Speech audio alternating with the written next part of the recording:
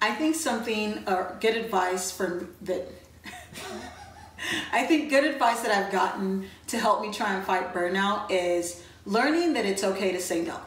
As when we start off in our career, we feel like we have to volunteer for everything, and volunteer to stay late or work extra hours or grab the extra project. And if you don't respect your time, other people won't. And I had to learn that the hard way. So learning that it's okay to say no was very, very critical. And I think it would help anybody who is trying to fight burnout, achieve that. So I would say learn to know. I would say know that it's okay to say no. It's not a bad thing.